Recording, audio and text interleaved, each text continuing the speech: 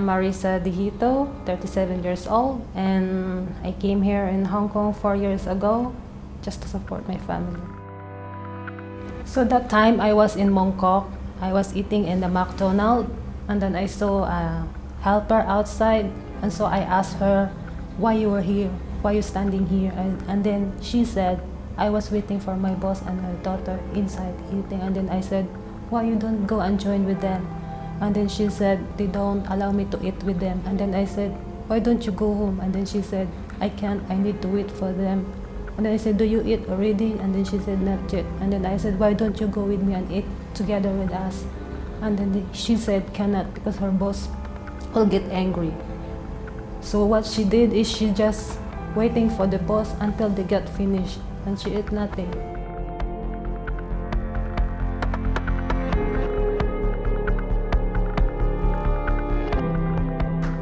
It hurts seeing them waiting, their boss eating inside, and they were outside eating nothing. It's bad. It's really bad. I mean, it's really bad attitude for the employer. Why it's so hard to be kind? I mean, we're all humans, have feelings. I think for me, it's because the job we have, the country we've been with, or is it because we're just in a low-class level? If the helper is Chinese, I think they will treat nicely because they were same nationality. In this world, if you are from those poor country, really you are discriminated around the world.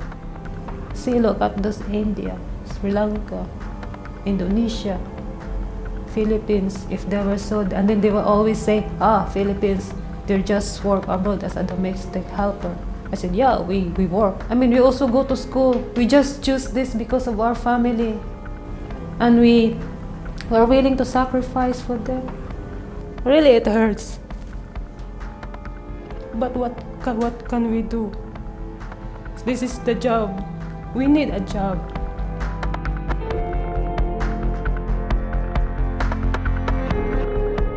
Discriminate other people is a bad attitude, right?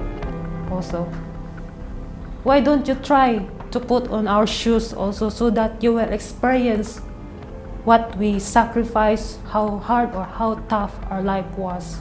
For them, it's easy to judge us because they never experienced what we did in life.